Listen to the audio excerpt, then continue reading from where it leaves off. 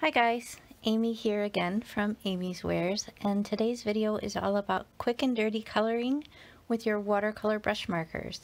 So if you enjoy coloring videos, then you may want to check this one out. To start, I'm just going to show you some of the products that I'm using today. I have my Misty stamping platform, some VersaFine Onyx Black pigment ink. This is a waterproof ink. I have some Bristol Smooth paper and the 11 by 17 inch pad.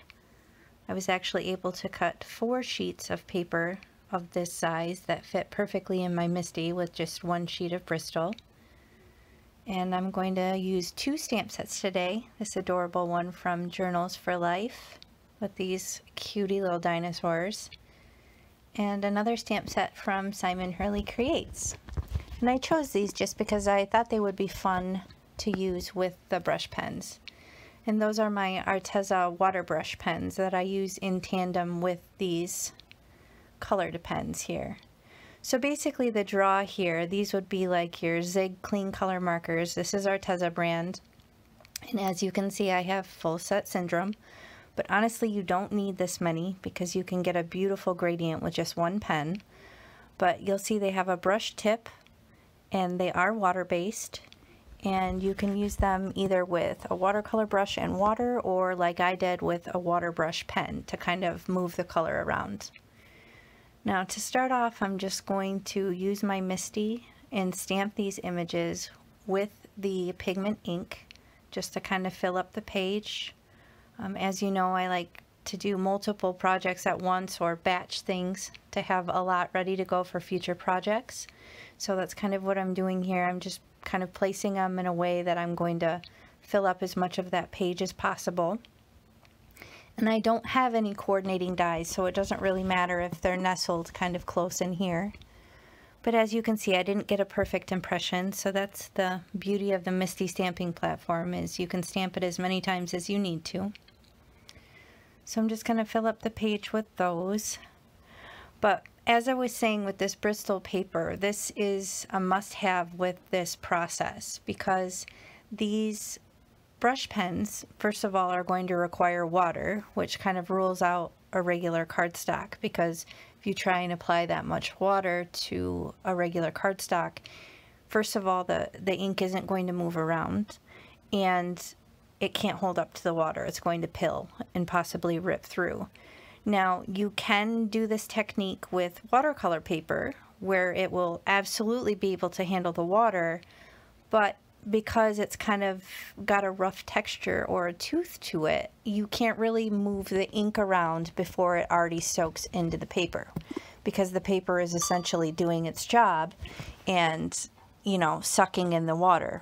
So it's not ideal. It will work, but it's certainly not ideal. Now this Bristol Smooth, however, it's more like a cardstock, but it has almost like a coating on it that allows this type of marker to blend beautifully on top, and it can actually hold quite a bit of water. So if you're going to use these Arteza brush pens or Zig color markers or anything in this kind of arena, I would definitely recommend Bristol Smooth paper, because it's really going to allow you to get the blend that you would want with these type of markers.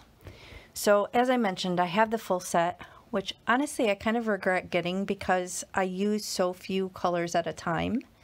I basically picked out some basic primary and secondary colors and a couple grays and a couple browns, which I showed you here. And then I have my water brush pens. Those are actually 2 of the same size. I have multiple sets of those. I literally use them for everything. So, but to start, as you can see, I'm literally just throwing down some color. These first little critters, I haven't sped up the video. I'm just showing it to you in real time so you can see how quickly I move. First of all, this design, this adorable illustration, is kind of sketchy and messy, so I felt it would be a perfect pairing with this style of coloring. But in true Amy fashion, I tend to want to rush through the process and be able to create a lot in not a lot of time. So you can see I'm really not putting much thought into this. I'm just throwing down colors and then using the water brush pen to kind of pull the ink out and create that beautiful gradient. So I did all that with just one marker. It does look a little bit flat, but as it dries back, it does have a really cool watercolor look to it. And as it dries a little bit, you can come back in and add more layers, just like you would regular watercolor. Here I'm showing you I went outside the lines. I find watercoloring to be very forgiving. You can just take this water brush and kind of go back over it to suck up the pigment that you laid down. Use a little paper towel and there you go. You can't even see it. So it works really well, especially if you come outside of the lines. It's not a big deal. So I'm just kind of working through these basic colors, filling in the design, kind of throwing down the ink where I think there might be a shadow, and then again just taking the water brush pen to just pull out the pigment and kind of wash it over the image. There's really not much to it. The little teeth and fine details on this, I'm not paying too much attention to just because they're so small, and if I need to, I can always come back in with my white gel pen and make it white again. I did struggle a little bit as I was trying to color in the finer details with the water brush pen, like the spikes and the little round edges off the yellow dinosaur. I was thinking after the fact this would be a perfect use for my massive gel pen collection. I don't know if any of you guys saw those from Costco, but I got one for Christmas a few years ago, and I don't always have a use for it, but I feel like those gel pens, even the little cute glittery ones, would be a good use to fill in these little tiny details. Or really any fine liner pens or anything would probably be easier to color in those little details rather than trying to watercolor them in. But either way, I made it work. Now here I wanted to show you a different way you can use these pens. You can kind of throw down some of the pigment onto an acrylic block, or if you have like a little piece of acetate or something like that. This will allow you to use it more like a traditional watercolor. You can see I'm squeezing some water from the brush pen and really just desaturating the color. I didn't want that full strength of pink. I wanted to come in with a lighter color. So that was the way that I created that look. So you could actually color the whole image this way if you're not comfortable going ink to paper, or if you for some reason maybe stamp an image on the wrong type of paper, like cardstock on accident, which I've done, or watercolor paper. This method will work a little bit better if you do use that type of paper, just because you have a little bit more control and you don't really need to blend out as much as you would have to if you went directly from the marker to the paper, if that makes sense. So I have done that before when I've messed up and accidentally stamped on something other than Bristol but wanted to use these markers, and I was able to make it work. So you just kind of work more in layers and then revert more to like a traditional watercolor method in that way. So I'm just going direct to paper with the little yellow spikes, trying to add some color in there, and making his belly yellow. You can see I just do that one little scribble and then pull it out. You can get such a beautiful gradient with just one marker. That's one of my favorite things about these, is not having to have multiple markers like you would with Copics, where you need, 2, 3, 4 different markers to create a gradient or a blend. You can really create that look with the right type of paper and then just one of these markers. So they're still wet here, but you can see it's got such a nice sloppy watercolor look, which appeals to me and kind of lends itself to my style. So now I'm going to work on the cute little blue dinosaur here. And as you can see, I'm just scribbling in the color. Not much to it. And again, I'm still in real time here, so you can see how quickly I was able to color these little guys in. And this blue blended really nice. I'm fond of how that one turned out. So I'm just kind of putting it in certain areas, pulling it out with the water brush pens, and as you can see on my tips here, my water brush pens are very stained, and that's literally because I use them for everything. I even use them to seal my envelopes because, you know, COVID germs, nobody wants licked envelopes. So these work amazingly. I have them on my craft desk. I can seal up an envelope with this. I just use them in so many ways. I even use them with my traditional pan watercolors from time to time. So the set of these from Arteza is a set of 6, and it's all different brush sizes, and it's honestly one of the most used things in my craft room. But even though they're stained, it doesn't affect, you know, the outcome or anything like that. So just working along, putting in the color. And again, you can come in if you want to take the time and work in layers just like watercolors and really build up that contrast, build up that blending. I think it's at this point that I spot the trouble. I don't know if you've been noticing it all along here, but look at this hot mess. It wasn't dry. Ugh, the plight of a lefty. Look at my hand. Anyway, I didn't take the time to let it dry. I didn't heat set it. Wouldn't recommend. I wasn't thinking about the fact that this is pigment ink and it takes longer to dry, and it takes even longer to dry on Bristol because of that clear coating.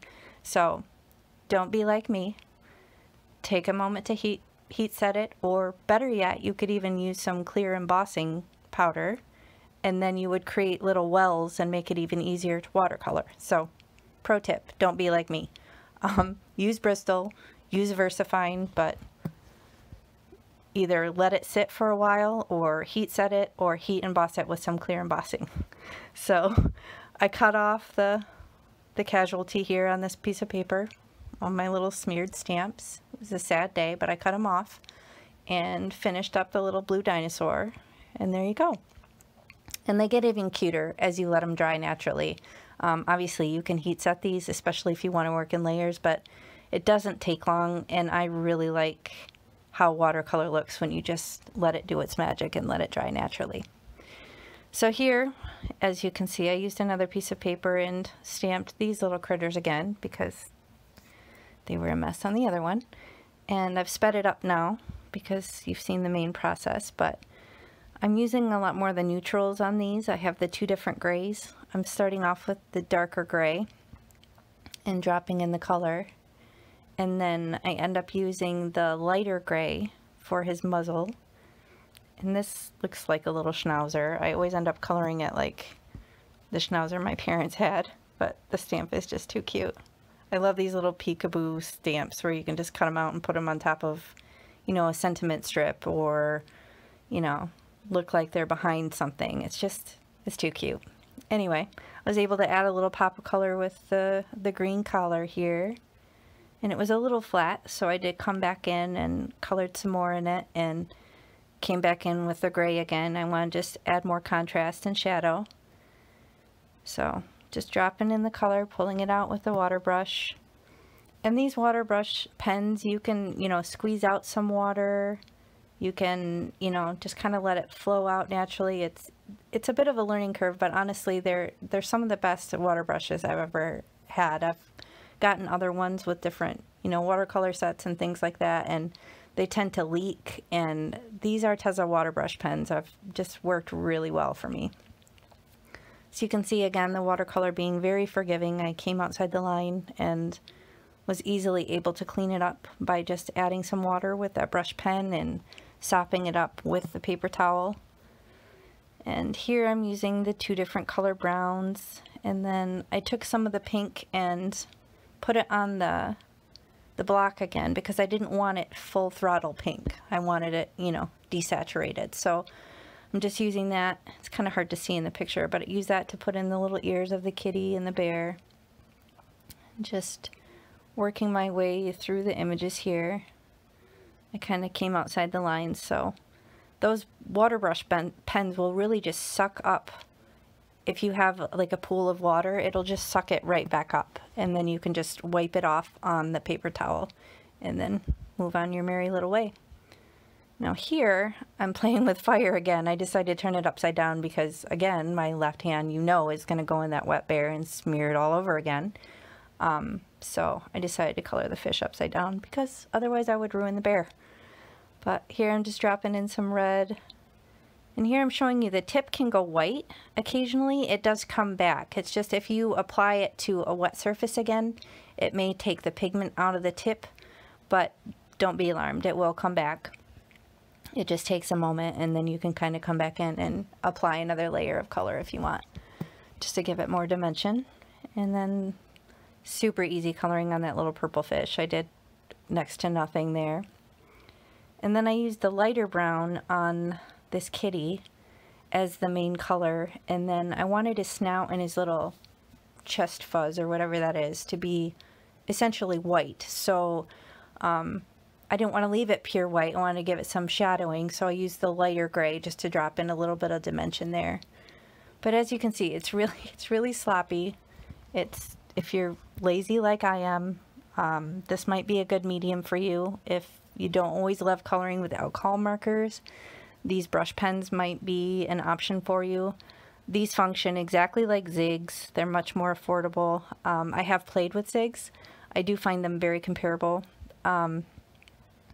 But yeah, I mean, I colored in all these in a very quick amount of time, and I hope you enjoyed my process. If you did, please hit the thumbs up and consider subscribing to my channel, and I appreciate you watching. Have a good day. Bye.